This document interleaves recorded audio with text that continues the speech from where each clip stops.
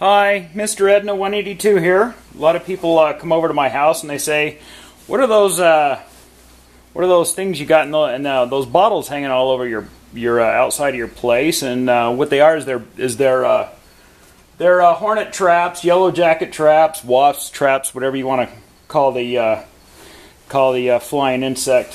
Around here we have a lot of hornets and yellow jackets, and so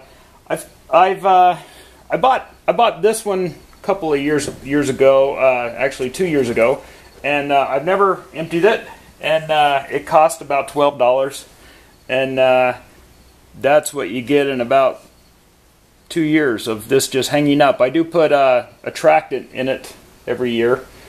These things, once I make them, I fill them up with sugar water or a little bit of Mountain Dew.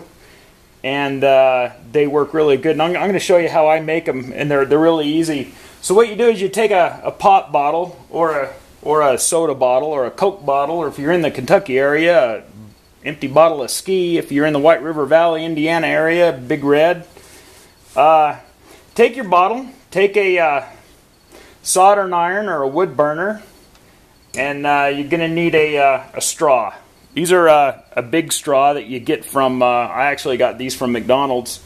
We have gas stations that have these big, huge straws. I refer to them as shotgun straws. So anyway, what you do is you take your bottle and take a very hot wood burner or soldering iron. You go ahead and you're going to make a hole the size of this straw. I'll just show you that real quick, and kind of on this corner right here, just pierce it down in there. Kind of make it a little. If you make your holes too big, don't worry about it. You can fix them with tape. Just put some tape over. I made that one a little big, so we're going to try to make this one the right size. And try her again real quick. There we go. And that'll work. And now what you want to do is you want to take your straws, and you want to cut them about an inch. That's about an inch, I guess. I'm going to cut them about an inch. Usually do about 4 of these. And like I said, don't worry if you cut your holes too big. You just cover it up a little bit of tape here. What you do once you get your hole done, go ahead and just put your straw in there. Make sure it goes all the way in there flush. You want it in there flush. And then I take a little bit of the iron and heat it out this way. Kind of makes it, kind of glues it in there. And then go ahead and make about 4 of these holes, like I said. See if we goofed up on that one. That one's good.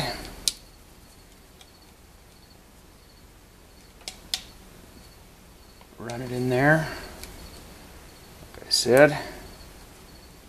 Just kind of smooth it out, glue it in there, and then what I do after I'm done is I fill it up with sugar water, the same stuff I've been feeding my hummingbirds, and hummingbirds like 4 to 1, which is about a 1/4 cup of sugar and a cup of water. That's how I do that.